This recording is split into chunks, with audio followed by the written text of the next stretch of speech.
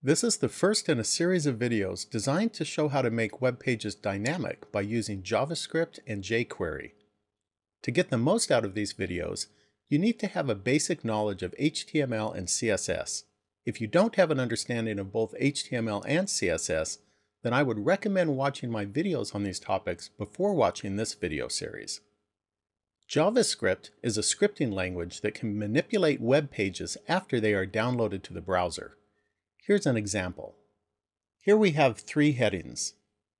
If I click on one of the headings, then text below it will be displayed. And I can click on any of these headings to display the text below it. And if I click again, it'll then hide the text.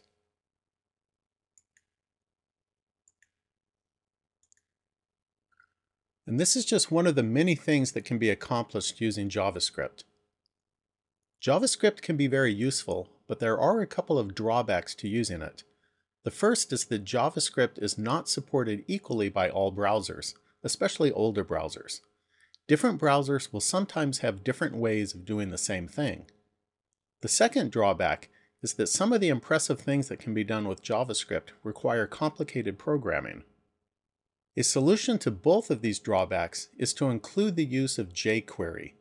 jQuery is a JavaScript library of code that has already been written for you by some talented programmers. It takes into account the differences between different browsers so that you don't have to, and it simplifies many of the common things that you use JavaScript for. So, you don't need to know everything about the JavaScript language to do impressive things, because the jQuery programmers have already done much of the work for you. You also don't need to know everything about jQuery either. By learning the fundamentals of jQuery, you will be able to achieve some very nice effects. Therefore, this video series will not be a complete tutorial for the JavaScript language, nor will it be a complete tutorial for jQuery. Instead, the intent of this series is to give you the highlights so that you can quickly start doing web page manipulations and effects. I'll be focusing primarily on using the jQuery library since it's so useful, but I'll also be covering the JavaScript language as needed. So what do you need to start using JavaScript? You just need a browser, and I'll be using Firefox, and you need a text editor. I'm going to be using Notepad++. This is a popular text editor that's very nice to use.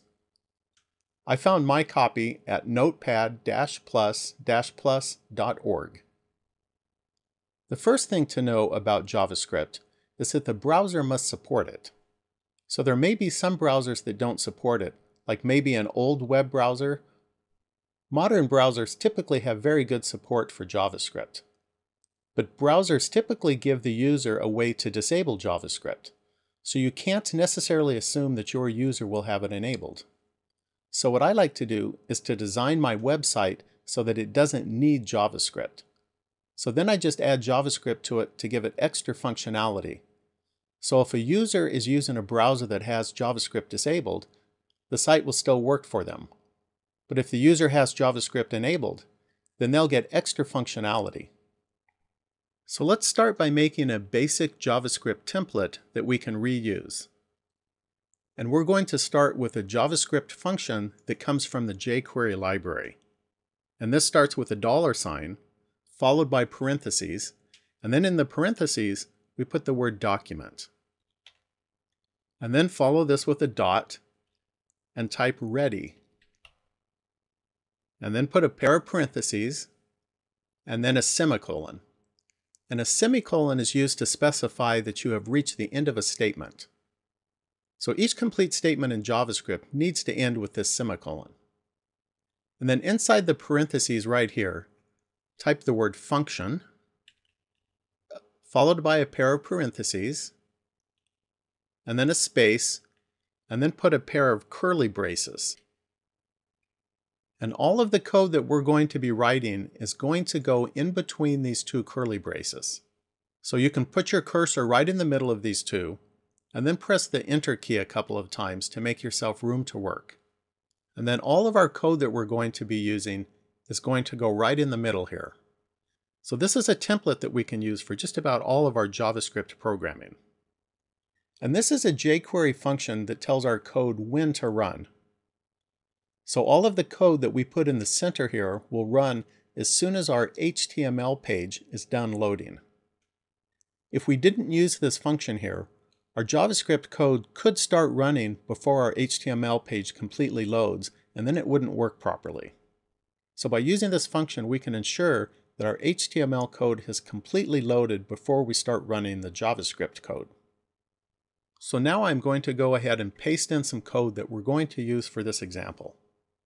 And you don't need to understand what all of this does right now, but hopefully by the end of this video series, this will all make sense. Now, one important thing to learn about JavaScript is that the case of the text matters. So for instance, this is a capital T right here. If I were to make this a small t, then this would not work. So pay particular attention to the capitalization of all of the words that we use. And as just a brief description of what we're doing right here, this first statement that you see here hides all of the paragraph tags. And remember that since this is placed inside of this ready function up here, this will be run as soon as the HTML page is finished loading. And the next function here is a jQuery function that tells the browser to execute this code as soon as anybody clicks on an H1 tag. And as soon as a user does click on an H1 tag, then this line of code right here is run. And this line tells the browser to toggle the visibility of the tag that comes after the heading tag. And again, by the end of this series, all of this will make a lot more sense. So now let's go ahead and save this file. So just go to the File menu and click Save As. And let's name it mycode.js. And it's standard practice to end your JavaScript programs with .js. And I'm going to be putting my JavaScript file in the same directory where my HTML code is located. And now I'll show you how to include this into your HTML file. And this is the HTML file that we're going to be using. It's a simple HTML file with just 3 heading tags, and then each of the heading tags are followed by a p tag. And right above the closing body tag is where I'm going to be adding the script tags that we will use to include our JavaScript programs. And there are 2 JavaScript programs that we need to add. The first one is the library for jQuery. And so to add this library, we use the script tag, and then we give it a type of text/JavaScript. And for the source, you have a couple of options. The option that you see here uses a CDN hosted website. So you can just type http://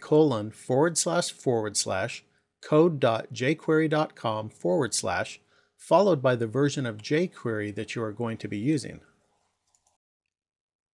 As an alternate to this, you can use your own local copy of jQuery as the source. And I'll be showing you how to do that in just a little bit. And then at the end here, don't forget to include the closing script tag.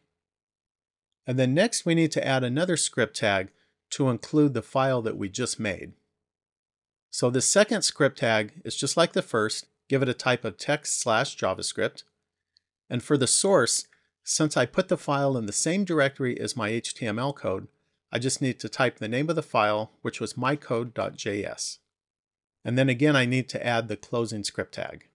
And one final note on using these script tags. The script tag for the jQuery library must be placed before the script tag used for our code. So make sure that the order of the script tags that you use matches what you see here.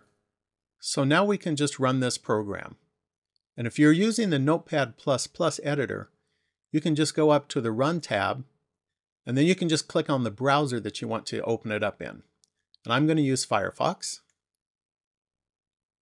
And so here's our page that just loaded up.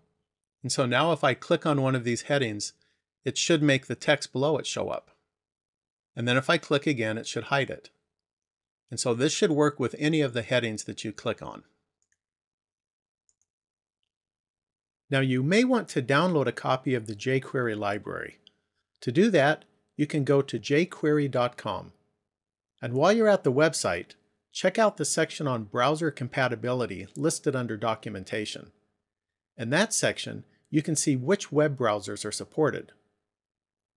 When you're ready to download the jQuery library, you will find that the code is typically available in two formats. The development format is uncompressed, and so it's easy to read, but it's larger. The production format is much smaller, and so that's the format that we'll be using. I downloaded version 1.8.0, and I named the file jQuery-1.8.0.min.js, and I put the file in the same directory that my HTML document is located in. To use the local copy of the jQuery library, I can just delete the first part of the source attribute on the first script tag. So I'll just get rid of this http code.jquery.com.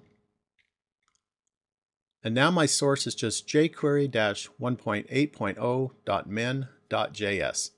And so this will now use the local copy of jQuery that I downloaded. So now let's go back to the JavaScript code that we wrote. And I want to mention a little bit about commenting your code. JavaScript allows a method to add comments to your code by just putting 2 forward slashes in a row, and then anything that you put after this will be treated as a comment so that it will have no effect on the function of the program. So I could type hide the p tags, and this would be a comment telling myself what this next statement is doing. But these comment tags are useful for something else as well. If I were to take this statement right here that hides these p tags and put a comment in front of it, then this line of code will no longer be run. And this is helpful if I'm trying to test or debug my code. And so now if I were to remove these 2 forward slashes, now this code will be executed when I run this JavaScript file. And JavaScript allows another method of commenting multiple lines at once. If you use a forward slash followed by an asterisk, this will comment all the lines up until it finds an asterisk followed by a forward slash.